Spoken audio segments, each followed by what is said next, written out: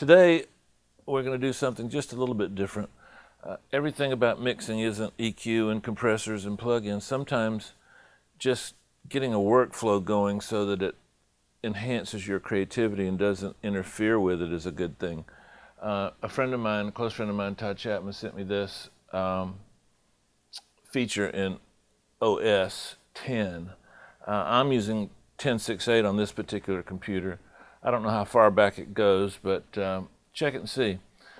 Basically what we can do is there's certain functions that you do a lot, and you need for me, I hate to use 3 hands and 2 keys and a foot to hold 18 different keys down to get something going.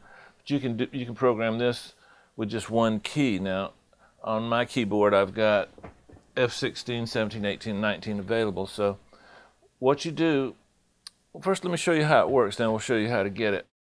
In Pro Tools, when you want to save, you have to go under the File menu, you have to go Save As, and then you hit that. Well, if you notice right now, there's a little F19 right here. I added that with this particular feature in OS 10. All I gotta do is just hit F19, blammo, there's my screen. Now, to keep your workflow going, sometimes you don't want to go to the top of the menu here and scroll down and get something. So this allows you to take 1 key or as many keys as you want. I like 1 key, and turn those into what we call a quick key. That's what I call them. Now, I've programmed F16, 17, 18, and 19 is 1-hit quick keys. They're up here in the top right of my keyboard. Now you don't want to use a key that's already dedicated to something. So it has to be a combination or a key that's different. Now, in Pro Tools, when you want to save, you have to go Save As, and then it comes up. If you'll notice, see right there, it says F19. Well, I programmed that. So all I got to do is hit F19 right here, blam, and then on the screen I've got my my save. Another key I've got programmed is I use clip gain a lot, but sometimes I want to view the clip gain, and there's no quick key for that inside Pro Tools. So that toggles my view clip gain off and on.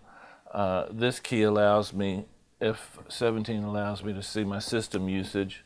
I work at the max all the time, so I'm needing to see that. And then sometimes I need to hide my Pro Tools sometimes, so that allows me to do that. Now, what you want to do is you want to go to, you want to open up your system preferences, go over here to keyboard, then under keyboard, keyboard shortcuts, and then application shortcuts. Now you'll see I've already programmed these 4 keys. Let me nuke one real quick. Let's nuke system usage.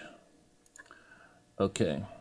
Now, what you do if you want to program system usage, remember it has to be the exact letters as the original. So let's go back and let me show you what I'm talking about. Now, if we want to program system usage, you see right here it says system usage. There's nothing. Now it's got to be the same capitals. It's got to be identical. We've got to type everything. If it's dots, you got to type everything identical. So I got my hide key. So now we hit plus. Now at the top, you select your application. Now this will work with any application in Pro Tools. See, I've selected Pro Tools, but it'll work with anything. So you select Pro Tools, the menu title, capital S, S-Y-S-T-E-M, space, U-S-A-G-E. So now we come over here, we click F17, you see it appears right here, add. Okay, now when we go back to Pro Tools, under system usage, we see F17. I hit F17. There's my system usage. It toggles off and on. Pretty simple, huh? You can use that for any of the applications that show up in the application folder there under the system usage. I mean, under the at the top of that particular window. I hope this improves your workflow. I hope this gets you a lot more efficient and keeps you in that zone, you know, when you're in that zone where you just don't want to come out of and think about moving around Pro Tools, this should help you a lot, and other programs too. It'll work with Logic. It'll work with everything. All right, next week.